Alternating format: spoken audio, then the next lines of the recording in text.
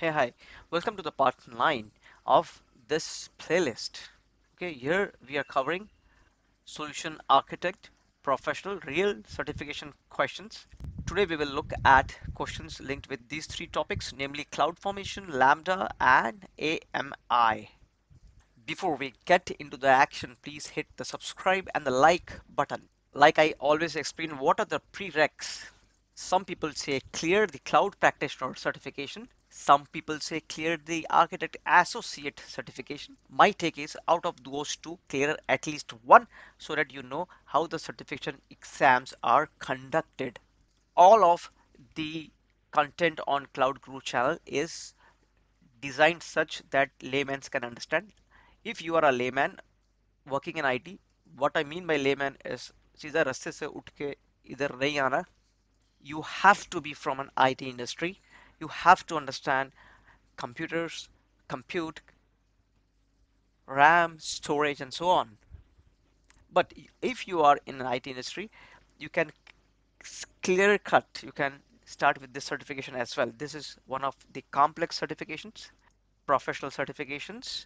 Professional certifications are a lot complex than associate certifications. But if you focus on the concepts that I am explaining, you would be successful. Let's jump into the questions. The first one for this part, what it says is, how can you say that your cloud formation template is operationally sound? What the hell is cloud formation? See, this is a service in AWS. Why it has been created? Do you know Terraform? There is a service called Terraform. What it does is, suppose you have 5 servers in your on-premises and you want to recreate that same configurations you want to use and create the user acceptance test box. If you want to do that, what will you do in today's world?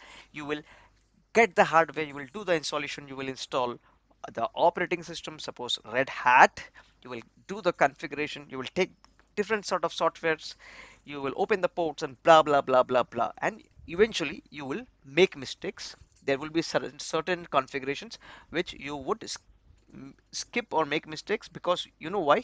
Because you are a human being. You are a human being. What is the characteristics of human being? You make mistakes.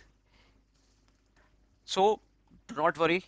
I know you all make mistakes. We all make mistakes. I know human beings are stupid to some extent, but you have AWS Cloud Formation. What it does is it will create the infrastructure as a code. So what happens is you create one infrastructure, you do manual setup, and then you create a code out of it, and you replicate the same code in UAT, in system integration test boxes, or whichever box you want to configure to it. If you have a production setup and if you want to tear up the production boxes in AWS and recreate from scratch, you can do it in hours.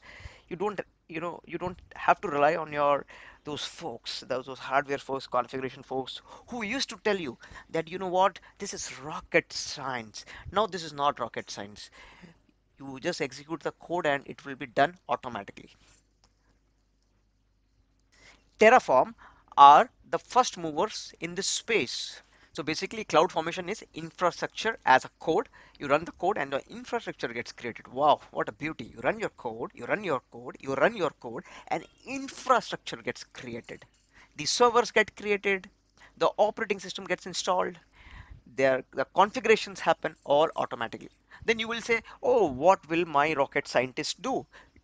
You do not, suppose you had like 10 rocket scientists, you now need 2 or 3 hardware folks so that they can monitor and see if the configurations are correct and etc, or any problem is there or not.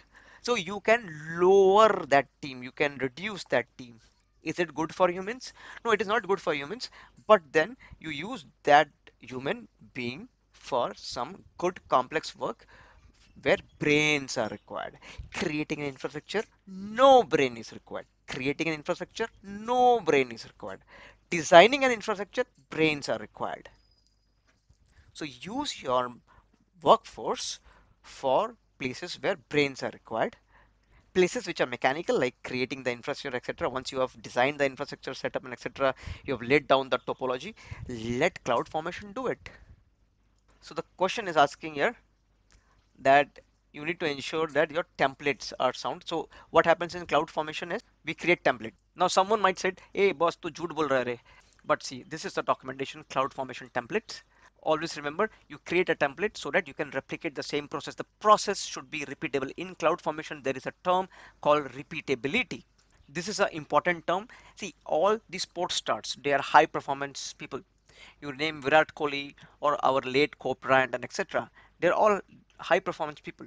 What does that mean? They can repeat the entire process, they can repeat success, they can score centuries repeatably. So if, like, from a probability standpoint, if they play 100 games, Virat Kohli may be able to score centuries in like 30 games, or at least a good score in at least 60 games. That is repeatability. In the world, always remember, in this world, you are successful only if you can repeat the performance, repeat the success. See, let's go option by option. D says if you want to check the operational validity, you need to use formation, cloud formation validate template command.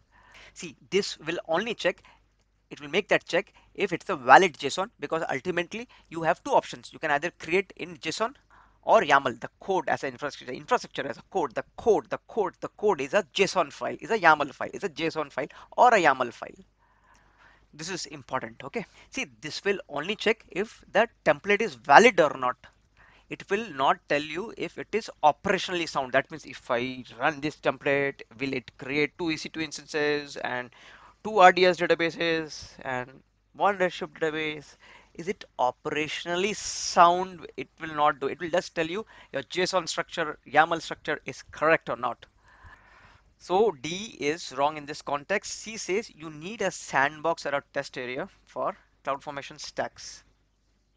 That means they are saying that you get one sandbox, hmm, and you keep running your code there, your infrastructure as a code, you keep running that and see if it is operationally good. Okay, see, that is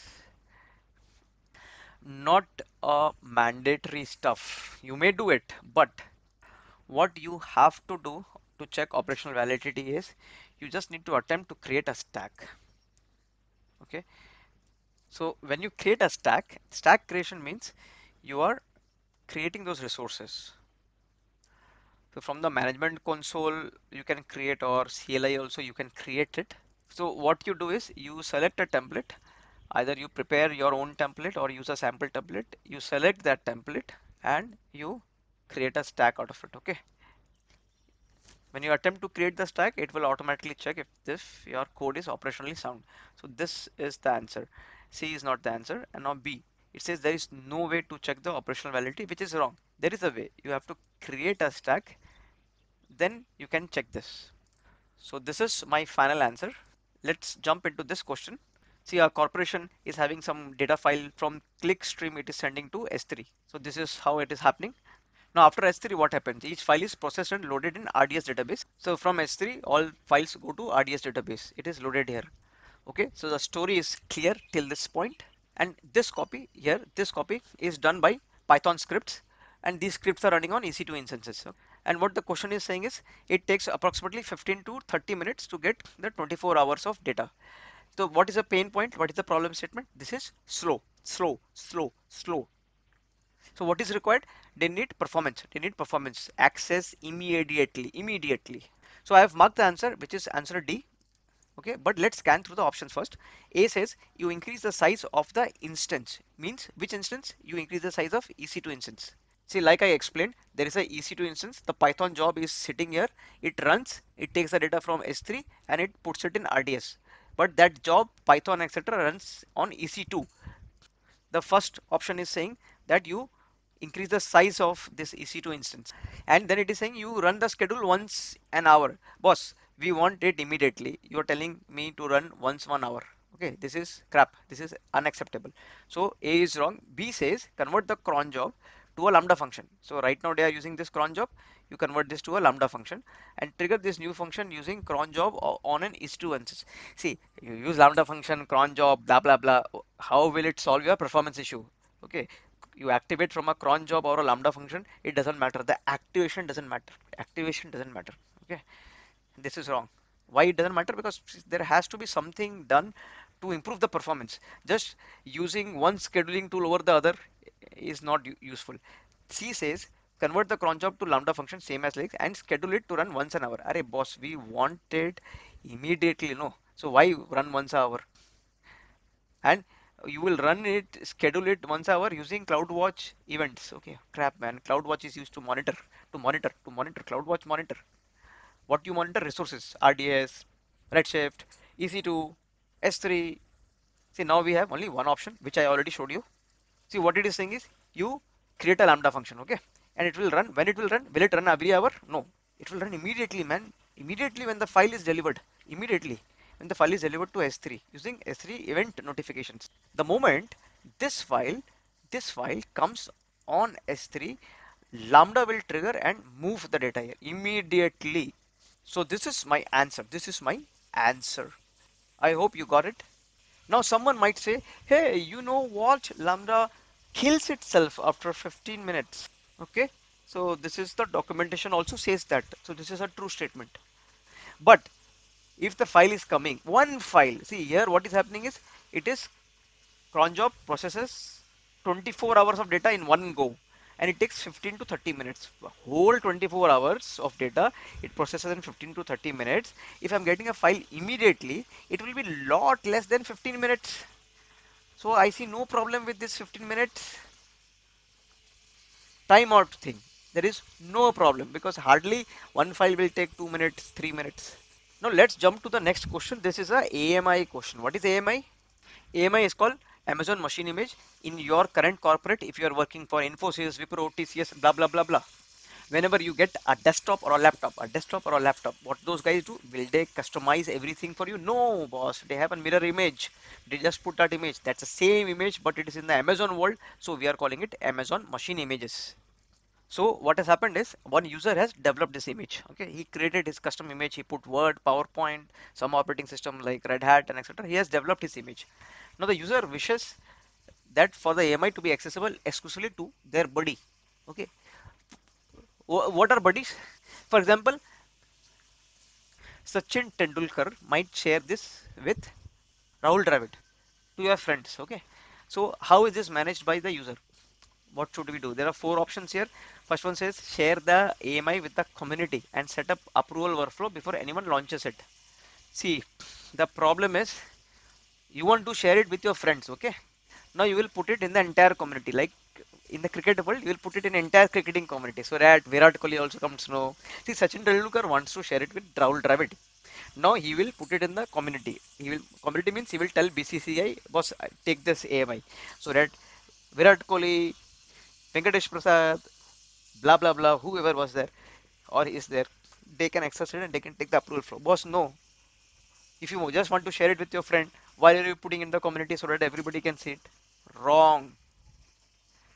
B says it is not possible to share AMI with selected user.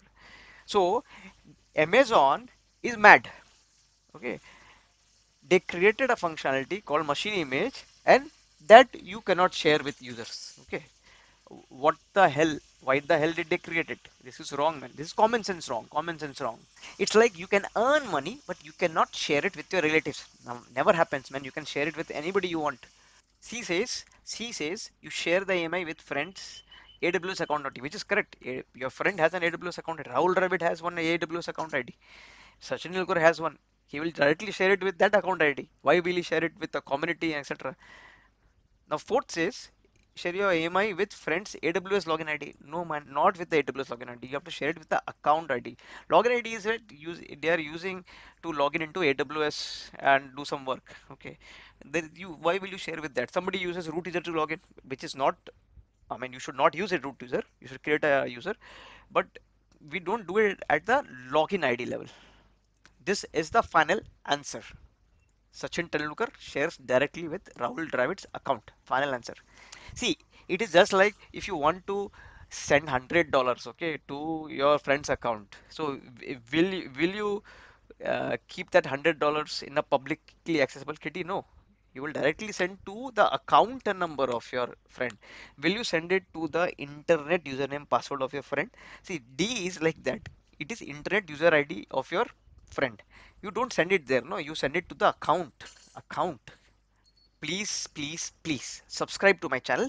hit the like button. For previous questions, please refer parts 1 to 8 of this playlist. Remember, remember, we have to focus on the concepts. Let us quickly summarize what we covered this question.